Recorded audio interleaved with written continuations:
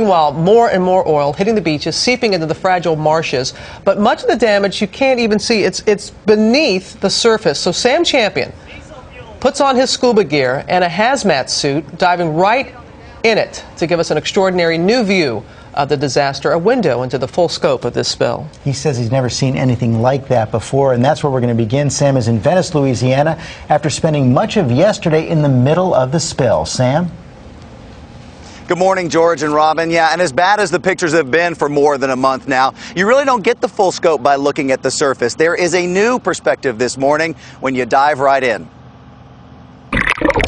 This, critics say, is what BP does not want you to see. Oil and chemical dispersant swirling together into a toxic soup. Oh my God. Forming large plumes under the surface of the water as deep as 25 feet, perhaps deeper. The entire water column is thick with this oil and chemical dispersant mix, and it's absolutely disgusting.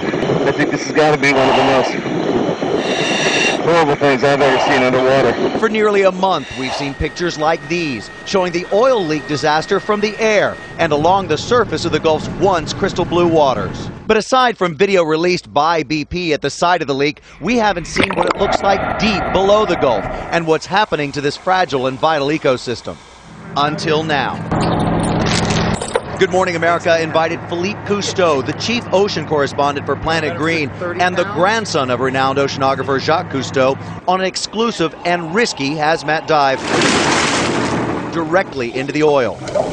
We headed 25 miles out from the Louisiana coastline and then more than 25 feet down.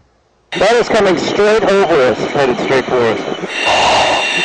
The consistency is unlike anything I've ever seen. We wanted to see if the dispersants are breaking down the oil or if the byproduct they're forming is causing more damage to sea life. What we found, Philippe and scientists tell us, is cause for concern. A lot of people are saying that when you apply the chemical dispersant, it disappears. The oil goes away, but here we go right now. This is evidence that doesn't happen. Instead, it appears the mixture is now breaking into small droplets, capable of passing right into the flesh of fish and birds. This oil is now suspended.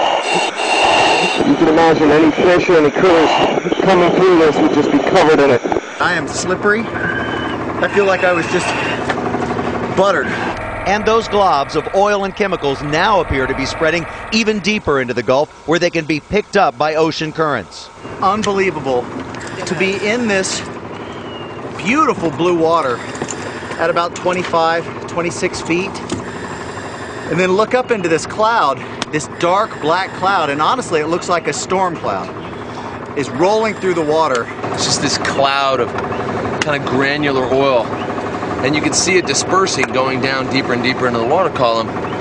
And you know, what we're hearing is that there are plumes of oil like this beneath the surface at various different depths that can go for 10, 20 or more miles.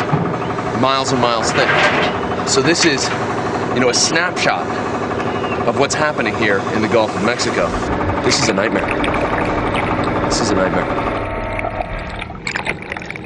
Those suits that you see us in are specialized hazmat diving suits, and they are dry suits. They keep you protected from what's there in the water. And when we got out of the water, because we were coated in this oil and dispersant, they actually had to spray us down with a degreaser to get all of that off of us. And then you've got a shower to make sure that you have whatever spilled on you off, because any of that, if left on your skin, can cause burns. George? Okay, Sam, can you give us just more of a sense of, what does it smell like? What does it feel like? And as Philippe called this a nightmare, what does he believe this is going to mean for the entire Gulf ecosystem?